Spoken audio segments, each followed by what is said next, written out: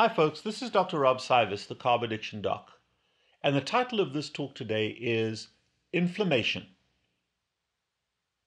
Poorly understood, terribly misunderstood. But inflammation is the universal killer. Yes, you can get a car wreck, you can get shot, you can commit suicide, you can be murdered. There are other ways to die. But the majority of us are going to die as a direct or indirect consequence of inflammation. And inflammation in the human body is governed by two sources. It is governed primarily by chronic excessive carbohydrate consumption and insulin resistance in conjunction with an absence or a significant paucity of saturated fat in our diet. Why is that important? Well, let's go down the saturated fat pathway first. Every cell in the human body, whether it's a red cell, a brain cell, any cell in the human body has a double phospholipid membrane around the cell, and then every organelle inside of that cell, be it the nucleus, the Golgi apparatus, every organ, mitochondria, have a double lipid layer within the lipid layer of the cell. Every one of those lipid layers, phospholipids. It's a little phosphate molecule with two strands of fat attached. And the quality of that fat determines health or illness. Saturated fats are very soft and pliable at body temperatures. They have no double bonds. And why is the double bond important? The double bonds are things that break under movement and other conditions in cell walls and release the inflammatory markers, that cytokines react to. They release the peroxides and the hyperoxide free radicals and the hydrogen peroxides. They release the oxygen free radicals when those molecules break. And what do? They create cellular inflammation. They also affect the genes of the cell. So one of the precursors for cancer is when inflammation affects the genes that code for switching on and switching off cell death. And ultimately, a cancer cell is one that is deformed to the point that it doesn't die.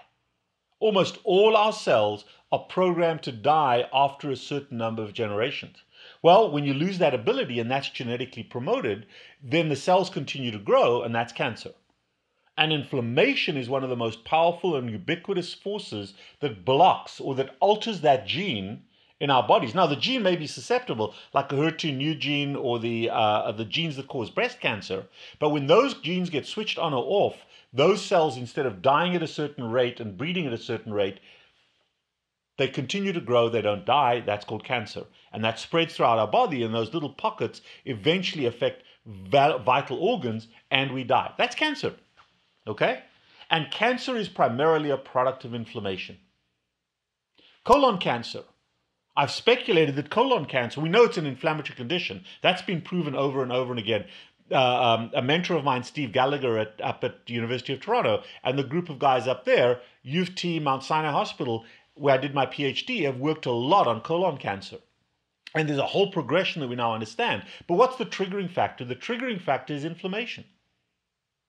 Inflammation in the colon that may be triggered by the human biome and by fiber, by fermentation in the poop. Okay? Inflammation.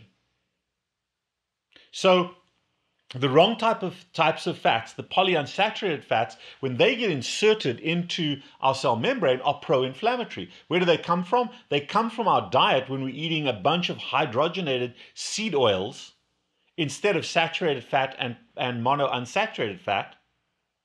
And they also come, those bad fats, come from the conversion of sugar to fat. When sugar gets converted to fat, it produces chains of polyunsaturated fatty acids that are okay to be used as fuel, as energy, but they're not okay to be used in the brain, to be used in the cell membranes for restoration. So we're getting Alzheimer's disease, which is an inflammatory disease.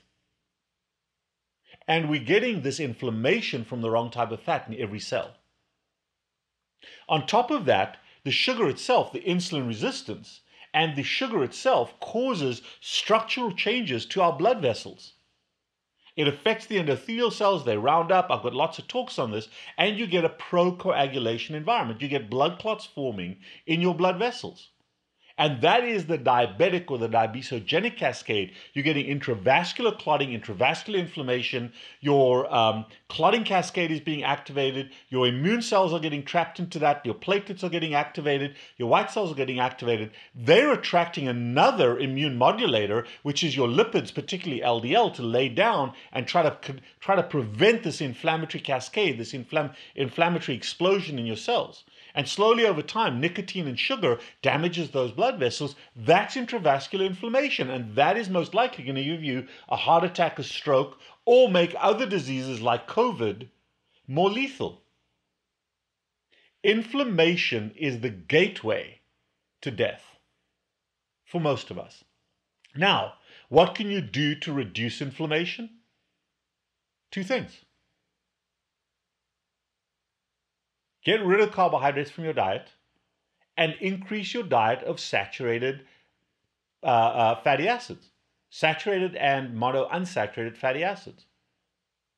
And if you do those two things, and protein will always come along for the ride, so you don't really have to worry about protein, but get rid of carbohydrates, increase your saturated fat consumption, and you radically reduce inflammation.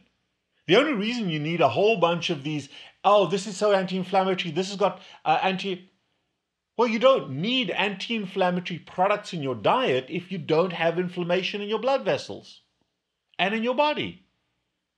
So you can take all the antioxidants in the whole wide, oh, I didn't say that, in the whole damn wide world. You're going to have to edit that out. You can take all the inflammatory products that every wallet biopsy tries to sell you. But if you don't have inflammation in your blood vessels and in your body, you don't need those anti-inflammatories. Your body has a whole anti-inflammatory system built in that starts with your lipids. Your LDL is actually an anti-inflammatory molecule. But keep taking your statin, folks. Inflammation is the commonest cause of the pathway of death of most human beings.